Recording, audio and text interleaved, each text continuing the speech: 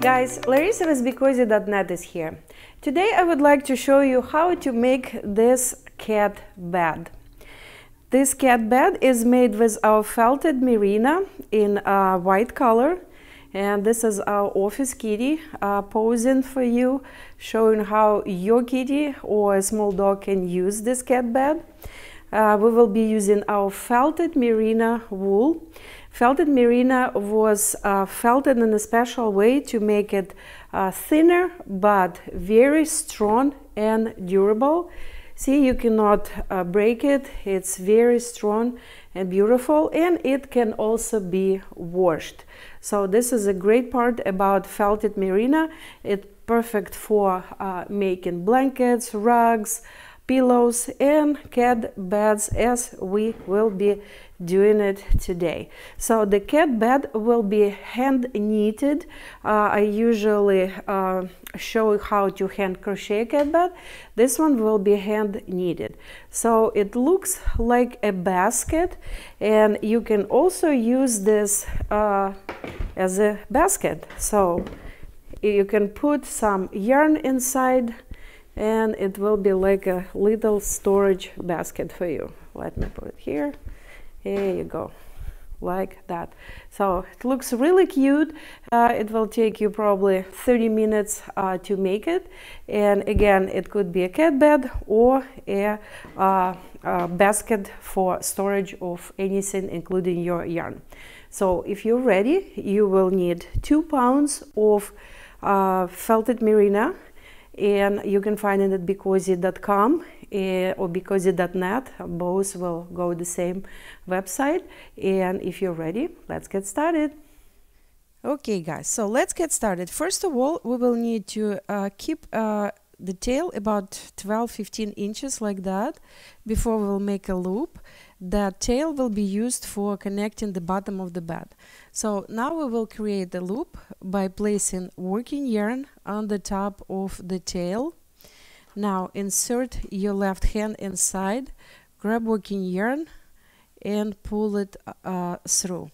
Now pull until you have this knot, and this is your first stitch. To make the stitch smaller, we just pull working yarn down like that, and we will keep the stitch about 2 inches. What we're doing next, we insert our hand, grab working yarn and pull it out. This is our second stitch.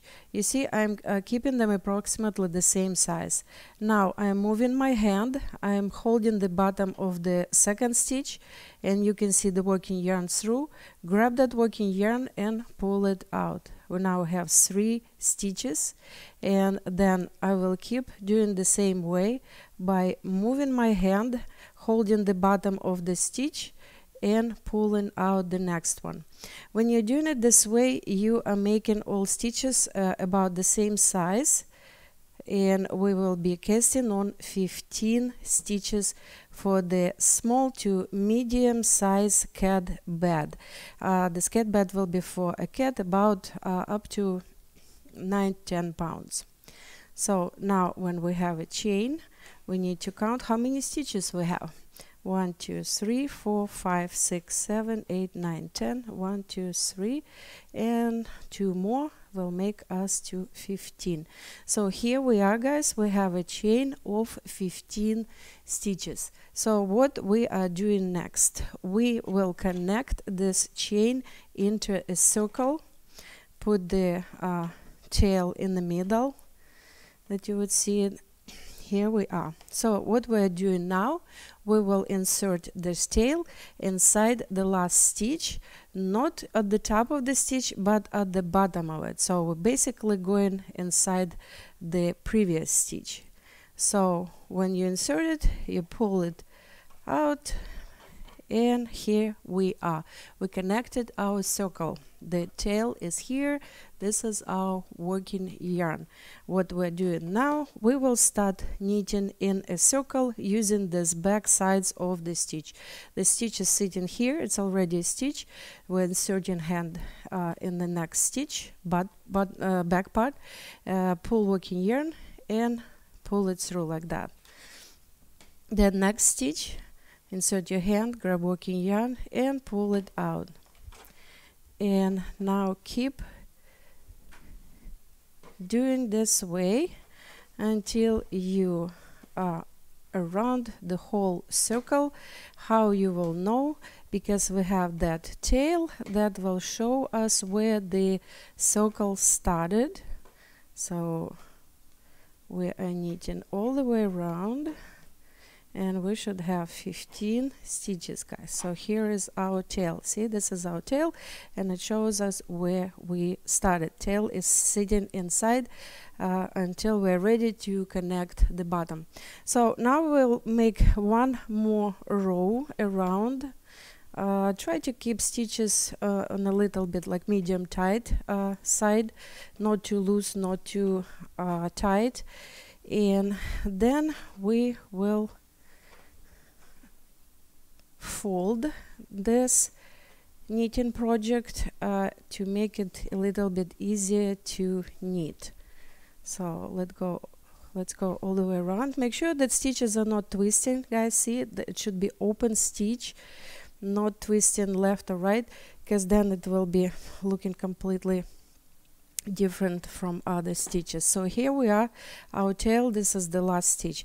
So what are we doing now? We are folding this project into like this, and we will keep knitting. Why we're doing it this way? Because this way your stitches will be closer to each other. Tail can go on the bottom, good, and not to be in your way. And when you're done with this row, you're just refolding it on another side and keep knitting. So if you follow my videos, you know that this is basically how I am knitting my round pillow. And so this is the same beginning. The end will be a little bit different. So we will be knitting this way for 5 rows, and then I will come back and I will show you what to do next. Here, before I go, so we have now 1 2 3 4, so we need one more row. 1 2 3, so we need 2 more rows. Counting rows, you're counting them by this chain. So 1 2 3, so in row number 4, and we need 5 before we proceed to the next step.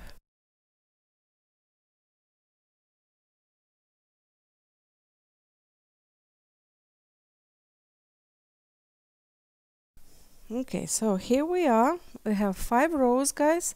1 2 3 4 5. This is our tail. It shows where we started. So this one was here. We started here. 1 2 3 4 5. Okay, so what are we doing next? We will be connecting our bottom. So place the yarn in front of you with the bottom up. Now you have this tail, and this tail will go in every stitch, this top part of the stitch, from inside out. So insert your stitch, insert your tail in a stitch like that, and pull it. Then go again from inside out, and then pull them to connect the opening.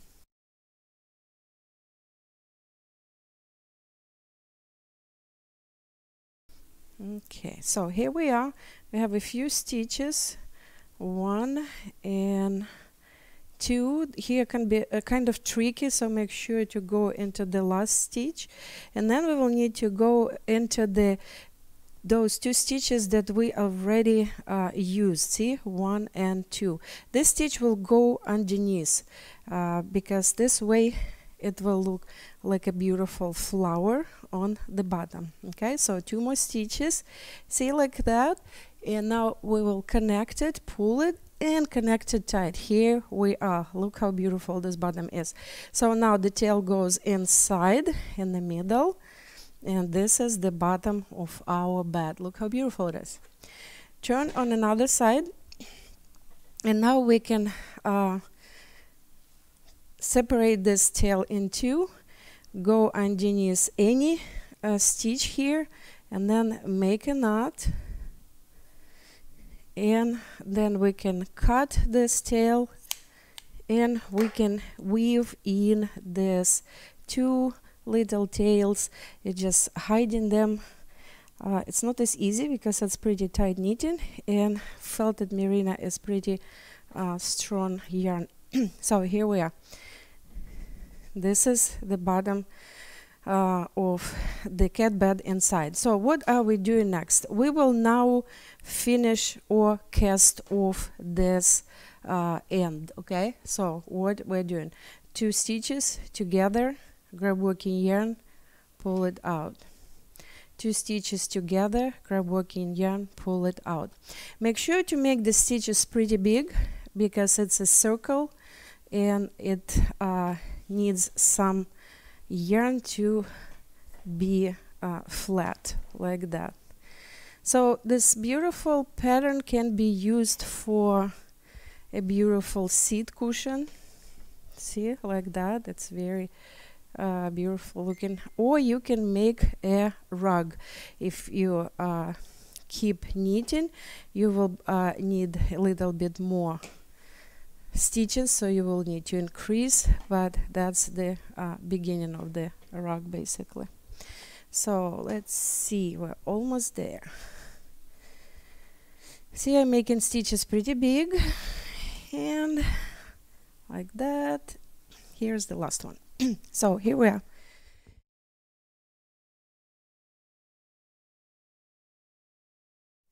Here we are. See, we use the last stitch and we have this kind of hole here. So what we will do, we will go inside only using this previous stitch and make extra stitch and then knit it together. Okay, this way we will connect it nicely. Let me show you one more time. So when we're here at the end, we have this hole, so you're going inside this previous stitch and grab working yarn, make another stitch and then knit them together. This is the base of our cat bed. What we're doing now, we're turning it on another side like that. Here we are, and here we will start pulling out our walls. You see the stitches all the way around. So over here we will be using the back side of the stitch again. Insert your hand, grab working yarn, pull it out and leave it like that, because this will be our stitch to knit. And then do the same way. Insert your hand, grab working yarn, pull it out. So we are literally pulling out a row to knit for the cat bed wall. So when we go through the whole circle like that, we will keep knitting for a few more rows to make a beautiful wall. So here we are. See, that's how it will look like. We started this wall, and now we will just keep knitting it, all those stitches that we pulled out. Try to knit them close to each other, that the holes between yarn would not be too big. Here we are, and we have our yarn ending here. So I will show you how I am connecting felted merino wool. So this is the end. Let me grab my second skein.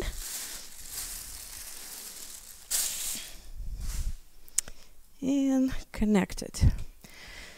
What I'm doing, connecting it, I am cutting the tail on the angle like that, and then the same with the other, cut it on an angle.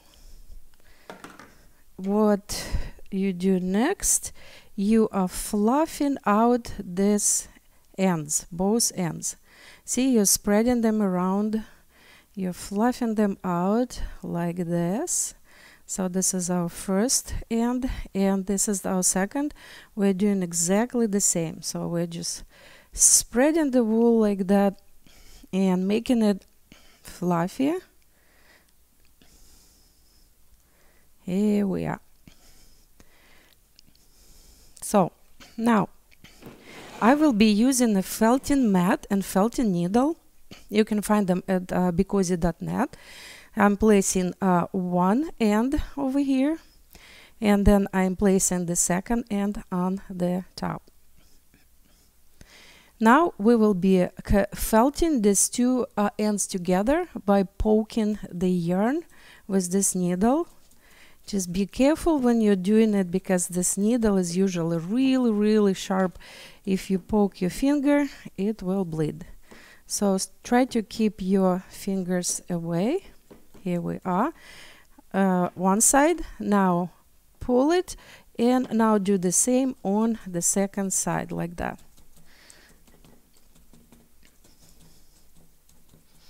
Now pull it, take it out, and then I'm usually rolling it like that, rolling it together, and then where the connection, the side of the yarn is, that's what we will be felting together again. Here you go. Just poking the yarn, this connection side, left and right, and this way the yarn will be nicely felted together or connected. Here we are. So now when yarn is connected, we will keep knitting our cat bed. So we keep knitting, guys, these stitches. Let me show you maybe on the side, like that.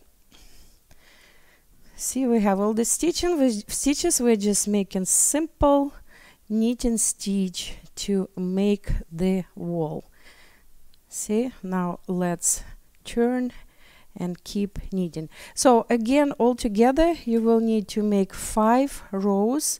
So we made 5 rows for the bottom, and now we will be knitting the wall, making about 4 or 5. Let's do 5 rows.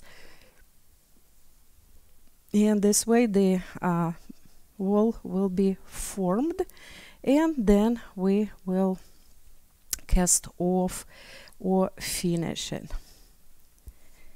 So I will make 2 more rows, and then I will come back and I will show you what to do next. Okay, guys, so we have 4 rows here. I said 5, but I looked, and 4 rows will be better. So 4 rows, 1, 2, 3, 4, and now we're ready to cast off. So we're taking 2 stitches together like that, and then grabbing working yarn and pull it through. Now we are getting 2 together and pulling working yarn through. And we will be doing this way all the way around the bed. This way we will cast off. Try to make stitches a bit on the looser side, not too loose but not too tight, because this way the top of the cat bed will look nicely. So the same way, when we are back to the end of the stitches, there will be an opening over here. This is our last 2 stitches. We're knitting them together the same way. See, guys, like it was here, the same way here we have kind of like a opening and a hole here. So what we're doing, we are inserting hand inside underneath actually these 2 stitches, not here because it will give us this hole, but over here, and then grab working yarn, pull it out, and then knit these 2 together. So here we are. We finished our casting off. What we're doing now, we will insert our hand inside the next stitch and pull the working yarn like that. Now we will cut the yarn. So pull this working yarn through and then pull it through this stitch.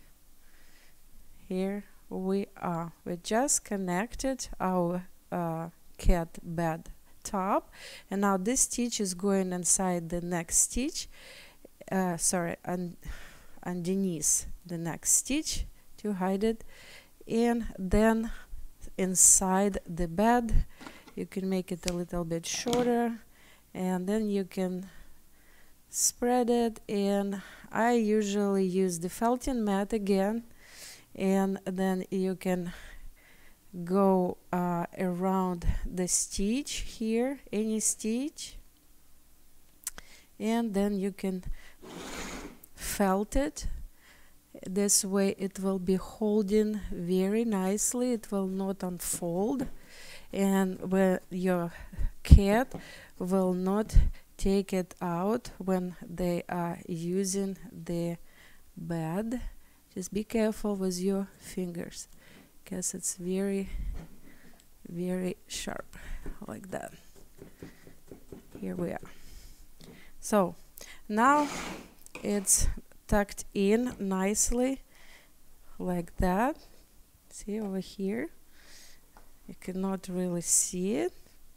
And this is our bed, guys. So you will need to spread it a little bit to give it a shape. So this is how it looks from the top, and this is how it looks from the side. This will be the bottom. So this is the side of the bed, and this is the beautiful bottom. Here we are.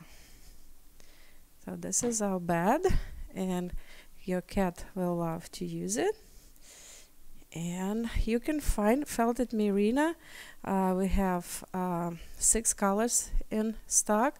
You can find it at BeCozi.net. Stay warm and be cozy.